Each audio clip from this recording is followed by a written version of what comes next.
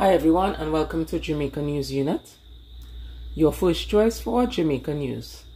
If you believe this information is valuable, please like and share the video.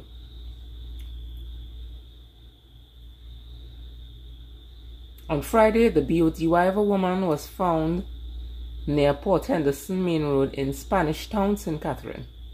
She was identified as 51-year-old Diva Wallace Harvey.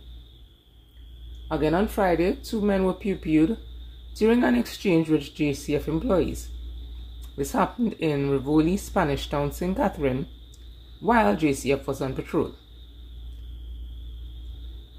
JCF stated that they were PEWPEWed at first and they just PEWPEWed back. The men passed away. They were identified as Marco Miller and Alex Philippot of Bucktown. On Friday night, 2 men had some issues with each other which turned physical. One PEWPEWed the other and he passed away. He was identified as Luke Hewell of Black River.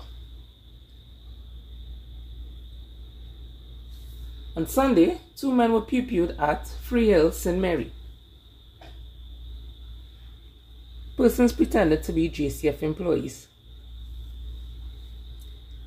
Early in the morning, these pretenders entered their home and asked some questions. They PEWPEWed 48-year-old Gary Samuel and 26-year-old Barrington Clark. They both passed away. Condolences go out to the family and friends of the deceased. Feel free to subscribe on YouTube to Jamaica News Unit, your first choice for Jamaica News. Bye.